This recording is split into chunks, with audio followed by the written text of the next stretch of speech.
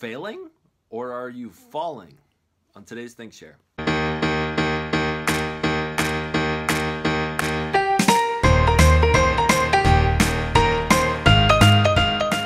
Hello and welcome to the Think Share. My name's Zach.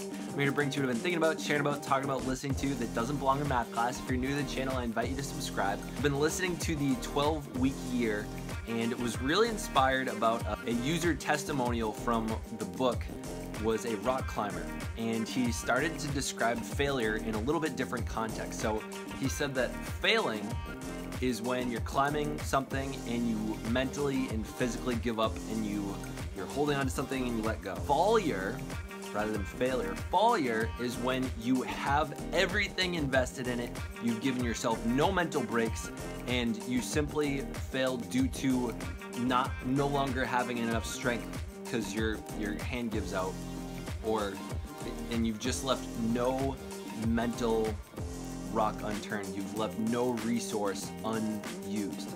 So often I see these days people are so afraid of failure, and I don't know at what point in history people decided that failure was bad. I think it's when we started putting together the word failure with school grades and failure in real life, because those are two different things. Failing a course versus failing at something and getting up and doing it again, or experiencing failure, are totally different things. So what I really loved about this analogy was the fact that if we think about the word fall or failure, is when you're falling, but it's not because you gave up.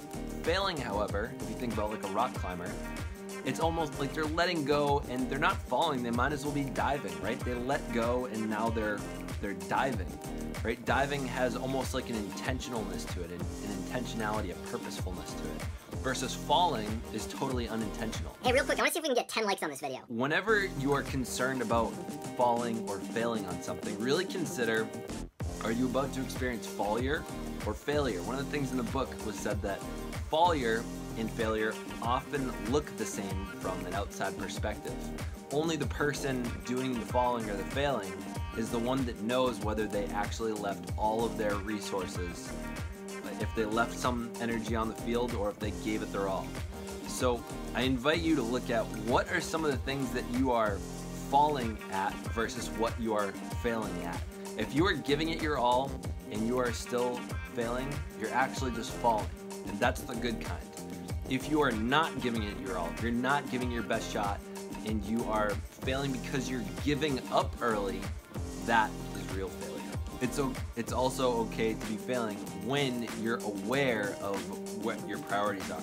If you're saying something is your number one priority and you're not putting everything you can towards it, maybe also reconsider, is that actually your number one priority? So I hope this is useful for those of you failing and falling out there. I hope this is a distinction that helps you look to see whether you're doing the good kind or the bad kind of failing. Are you doing just failure? If you enjoyed this, hit the subscribe button. If you want to receive notifications every day when I come out with a new video, hit the bell. Thank you for watching. Stay weird.